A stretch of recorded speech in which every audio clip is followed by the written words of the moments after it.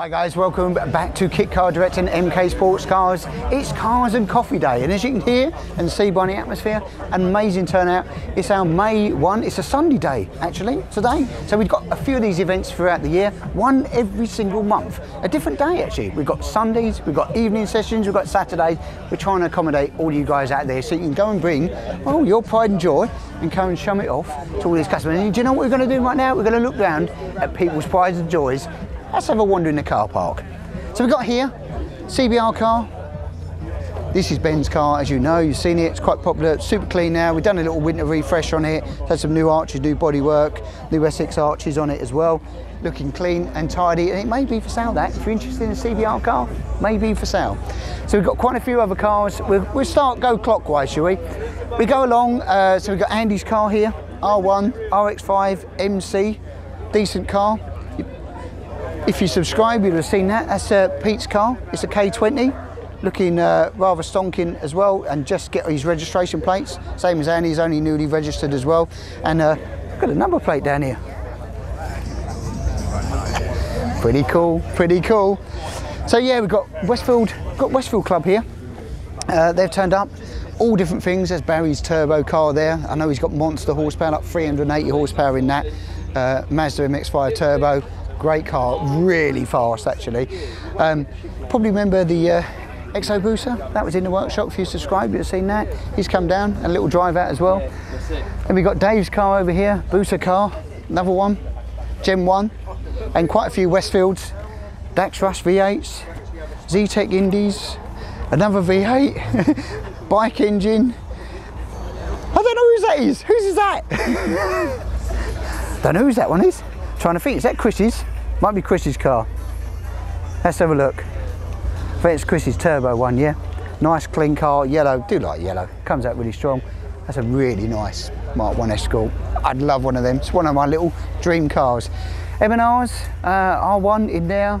We've got Caterhams, we've got Daxes, more Westfields, more Caterhams, even a Lotus over there. So yeah, lots going on, probably about, I don't know, 30, 40 cars here today.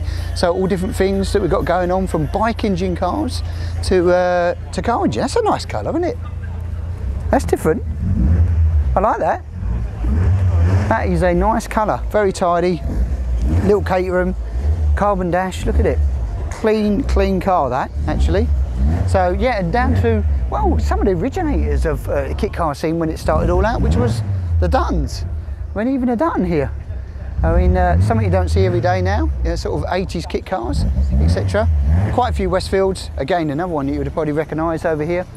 This was in the workshop, with a really nice dashboard, really nice, and a really nice engine bay on this, the retro forward cover, and we've done the carbon silencer on it, which looks a bit more trick as well. And then you've got things like that, the Dax over here. It's got a ZZR 1400, ZX14, whichever way you want to do it. Torquey, nice engine. And another familiar car, actually, here we go over, an Indy that we've done the gear change on. If you watch the workshop one, gear change, we changed from the air shift system on it to a standard lever. And then we got 3 cars that you've seen quite a bit of. Camo car, hashtag Nigel's, S2000. Great car, you know, cool number plate actually, F20C, S2000 engine, MK, I mean that's a pretty cool plate he's got on there. Got Dave's car here, Mazda Turbo. If you're into Mazda cars, they are very, very popular for us, actually do a lot of these kits, and that sort of 250 horsepower turbo conversion that you see on down in there makes the car, just transforms it from a ordinary car into a supercar beater, really, to be honest with you. It's so fast. And then the Black Panther sitting over there, a little bit dirty, he's had a little drive out on that, but yeah, Sport 200 model there. So that's what we've got outside. Still more rolling in, because it's actually quite early in there, so still more cars rolling in. In fact, no one's coming in a minute, but we'll head on inside now and show you what we've got in the workshop. Right, change the location, let's go inside now. So, I mean, there's so many people outside. Probably 100 plus people out there at the moment, it's crazy. So inside, gone a little bit quiet, where everybody's out there looking at all the lovely cars. This one here, what we got here, we've got an Indy RR Hayabusa Gen 2. It's the white car we were building, it was stuck in the corner over there, but we put the stripes on it. Something a little bit different, not done purple before. Some may love it, some may like it, not, etc. But I like it a lot, it looks great. It's really transformed the car. That's one, but that is up for sale as well. If you're interested in a Gen 2 booster, Indy RR, full cage, flat shift, up and down on it, dry sump system, CXRs, wheelwood brakes, padded seats, Digi-Dash on it, etc. It's got all the bells and whistles, and this car is also ready for race spec. If you wanted to race it in the Mag 7s and people like that, that could be achieved in that car. Also, we've got the Cup car. You're familiar with this, guys, of course. I know we go on about them, but this is here. A few little refreshes ready for Autumn Park. We're trying to get this out. This comes out on, I think it's the 3rd and 4th of May, 3rd, 4th of May. Sorry, June, beg your pardon. This is how we've done a few little bins. We've paired the front wings because they seem to be a little bit of a hazard when you're racing. We get a few of them, so we've done those. So the Cup car's set on kill ready for Autumn Park. Want to get involved in that series? Don't forget, hook up Atomic Racing, RLM. They can talk you through the whole car, the process and everything else, but wicked car. Then we got this, the chassis here. We were on about this the other week. We started to do some mock-ups on this. K20 log manifold we're going with, and a small log manifold. And there's a lot of things about it doesn't make as much power as this and that and etc. And we get all of that.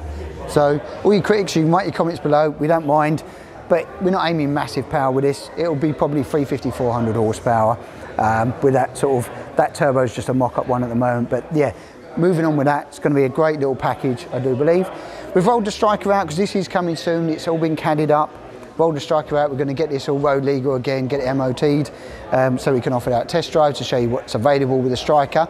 And that's a pretty little car, 2 litre Duratec, 185 horsepower. Goes really well actually, really like that.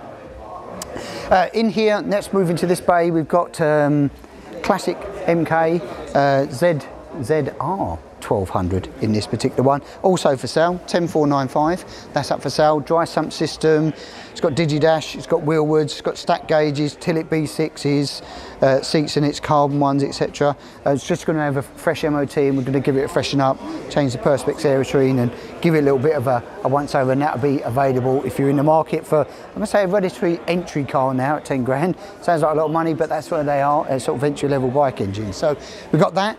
We've got the Silvia Leader here, moving over. Not something you normally have in a workshop. It's again a bit like the Dutton. This is where everything started really, these sort of kit cars. The engine's in here now. We'll lift this up. It's fairly heavy. There it goes. The bike engine's been transported in here. So we've got the bike engine in. It's got the Gixxer 1000 in there. Still got the strap just holding it, but the cradle's been made for that. So that's all in and looking much, much better, and still the prop and the gear lever. Got the Caterham over there. So that was the Top Gear live car. This is Neil's project that he's been working on. He's had his car quite a few years, as you know. Restoration's cracking on that. It's on its ground, all the 4 wheels. This one's going to be for sale, so if you're interested in Caterham with a 2 litre Duratec, about 230 horsepower, got a lot of history with this car, as I say, being a Top Gear live car. It's full resto painted, everything on this pearl white. It's actually, probably the videos and pictures don't do it justice, really pops the pearl white in this. Got Kevlar seats and all of that. Nice bit of kit. If you're into a Caterham and you like this kind of car with this sort of history, hook up Neil, we'll talk you through the whole car, I suppose. Then what else we got on here? Let's have a wander over here. Come on, Elliot. This way, this way, this way. So we've got the M&R, got the bodywork on that. That's done pretty much now. And as you know, we've got the turbo conversion under here. A lot of the manifold and pipe work's been done. Then we've got the Phoenix, which is the sister car to the Striker. We've got that back out now. Again, we're going for some front end stuff on that, because this is going to be hopefully again looking to get to the market pretty soon, certainly for 2024 anyway. That's our goal with this particular car, and you'll see some of these cars and the projects move forward when we're at shows and other events, or if you come in each month, you'll see these cars all start to progress. And then we're going to look at this one over here. What we got here is another car. If you subscribe to us, I suppose you would have seen this being built a few years back now. So we've done it's an Indy R chassis, but it's been Indy RR'd, so it's fully road jointed. We stuck the Gen 2 booster in, Gen 1 booster in this one actually. Gen 1 booster, turbocharged. It's got 3 maps, 280, 350 and 400 horsepower, which is why it's 800 brake horsepower per tonne, which is on the other side. It's got full air shift system on it, it's got everything on it, it's coming in for some work now. Again, this one I think is going to be going up for sale, so if you're looking for a booster turbo car, interested in this sort of thing, this thing is supercar slayer. 800 brake horsepower is absolutely absolutely mental, and it is so fast. Standard Busa is quick. This, another league, another league. So that's a tidy car, really tidy interior, AIM dashboard. Oh, look at this, come on Elliot. This is the air shift system for it. I think it's a Tim Gray kit, proper bit of kit. It's about £4 worth of kit, that is, to do that. But it's so precise, mapped in with the MBE and everything else. This you probably saw on the videos actually on socials. Nice little car, 2 litre Duratec. Really good engine. It actually made 230 horsepower at the wheels, so that's about 260 horsepower. But that was with mild timing put in because it's more of a road car. This is well capable of 250 horsepower at the wheels with this particular engine. Monster power, but now drivability power, which is more important for Russell and his car. So we're getting through the final process now, sorting out some bits in the rear end, tunnel top to do, a few bits for IVA that we've got to do, collapsible bosses and a few other trimming bits, and then this will go off, do the emissions for IVA and everything else. So that's the final job. But yeah, nice car, 2 litre Duratec under here. It's got a Mazda NC Mark III 5-speed box in it, LSD in it. It's got our Willwood brake 265 kit on it, billet uprights, billet rear uprights, nice interior, dash, Digi 2 on here. It's carbon bits on it, carbon front wings, carbon rear wings, carbon boot cover, seat pads, all the bells and whistles actually. It's a nice bit of kit, and of course the freewheel for the indicators and everything else as well. So yeah, nice tidy car. So that's sort of where we are in the workshop. Right, here we go guys. Well, we're sort of drawing to close here at the Cars and Coffee here at MK Sportscars and Kit Car Direct. It's been an awesome day seeing all brands here. Daxes are starting to leave out now. The sun has finally come out, shown its appearance. It was a bit cooler this morning. The sun's come out now, so the guys are going to have an awesome little ride back home in there.